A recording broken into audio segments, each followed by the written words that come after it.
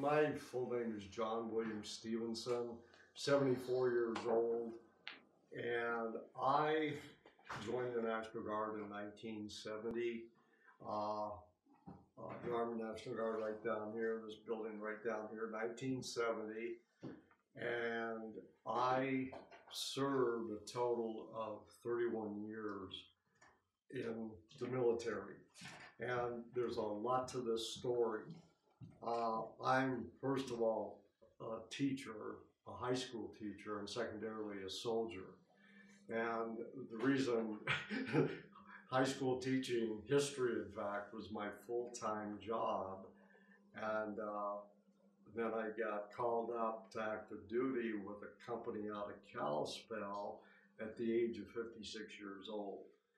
And that's when I got deployed to Iraq. But most of my time in the military was the Anaconda National Guard Armory here, or I transferred up to the Fort Harrison facility in Helena, and I was there, and that's where I was when I got deployed to Iraq. We were gone for a year. And probably the gist of my story that I'll share with you two is that probably the big part of my military story is serving that year in Iraq. And the reason that makes it kind of interesting is because when I got deployed, I was 56 years old. I had already had 31 years of teaching in Anaconda High School. And so we were doing parent-teacher conferences one night in November, first week in November. I got a call to report to the principal's office. It was an incoming call from Helena. And they said, John, you need to be in Helena the next day. We're putting together a unit that we're going to deploy to Iraq. And so sure enough, I went up there and quote unquote, I was selected. I was selected to go.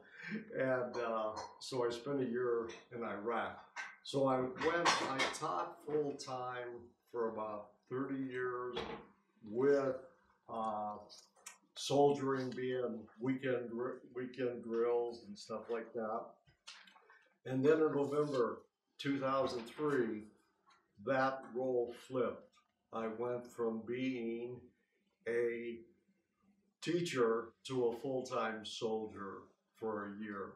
So the whole story is me, big part of the story today that I'll try to share with you is me getting deployed as a 56-year-old Army National Guardsman and deployed to Iraq to Talil Air Base with the 639th Quartermaster Unit out of Kalispell. Most of the guys that I deployed with, I didn't know. They were short of manpower in that unit, so they called in people from all over the state of Montana to try to fill the vacancies in that unit. So that's how I ended up from being in a company at Fort Harrison, Montana, to being with the 639th Quartermaster in Kalispell. And like I say, many of those men that I deployed with, and women, there were women, I didn't know. I was the new kid on the block, or kind of the new kid at 56 years old, you know. So, in fact, I was kind of the grandfather of the unit, you know, pops for sure.